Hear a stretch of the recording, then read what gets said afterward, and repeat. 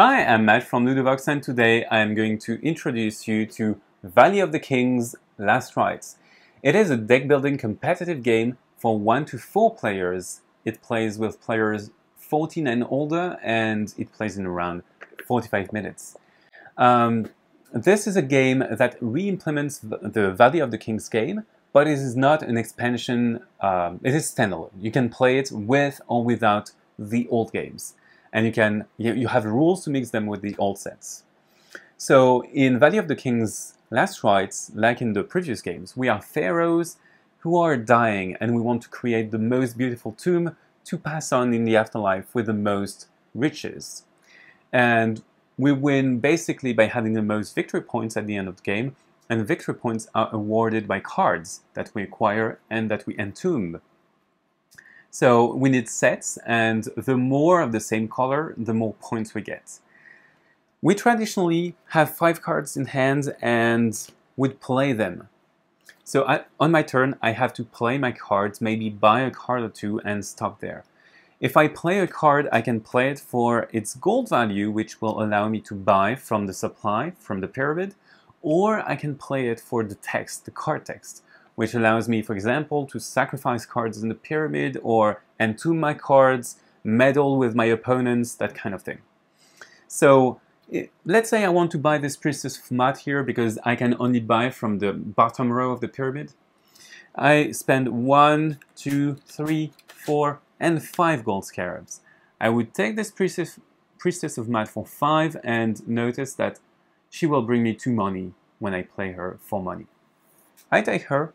It is the end of my turn, but before the other player plays, I will make the pyramid crumble.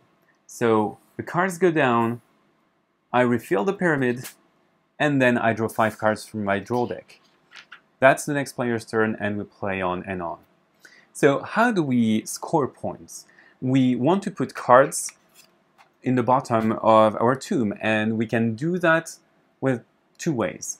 The first way is to take a free action during our turn and to take a card from our hand and put it at the bottom of our tomb. It has to be visible. People have to know what cards they have. Usually the tomb is a very safe place.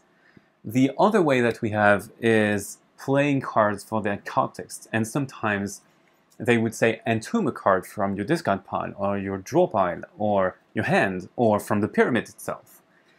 The game will end when 3 conditions are met. First, we have to have an empty pyramid. But to have an empty pyramid, we have to empty the 2 piles here. So we have mid-game cards and end-game cards. The supply has to be empty, the pyramid has to be empty, and the third condition that we have to meet is that every player should have played the same number of turns.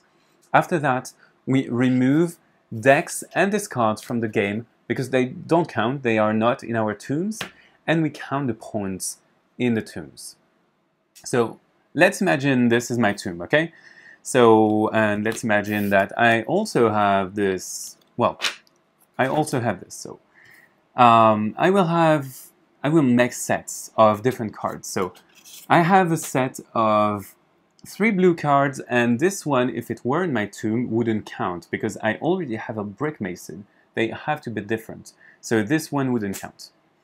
I have a set of 3, so I multiply 3 by 3. I have 9 points with this.